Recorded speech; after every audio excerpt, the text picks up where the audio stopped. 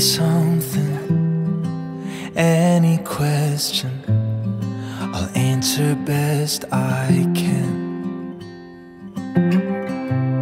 'Cause I don't want one thing to ever be between your heart and where I stand.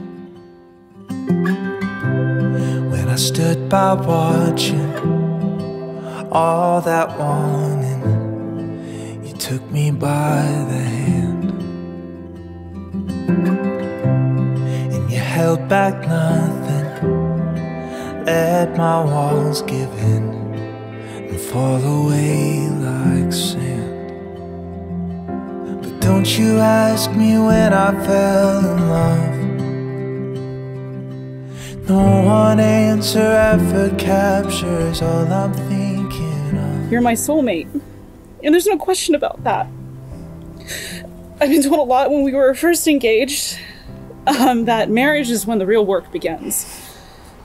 But that's the thing, you make it so easy. Everything always just felt right, like a puzzle piece that just fits.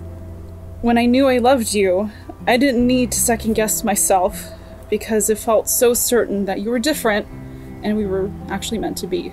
You are home, my best friend, and the best partner I could ever have. I will love you until the end of my days, to infinity and beyond, in the lifetimes after.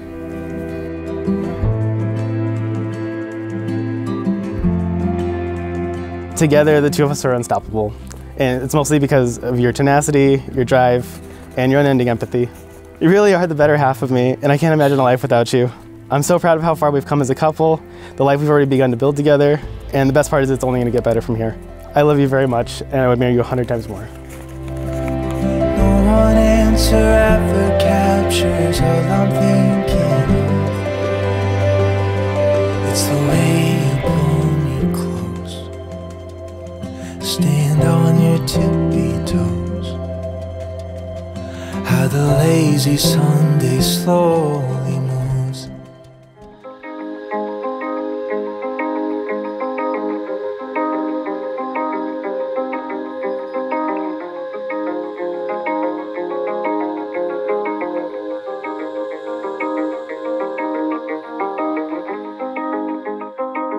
And probably the most proudest moment of my life is when Keni says, "Hey, I want to marry your daughter. I'd like to ask your permission to take your daughter and make her a happy person." And I said, "Absolutely, and by God, you better make this the most romantic, proposal ever."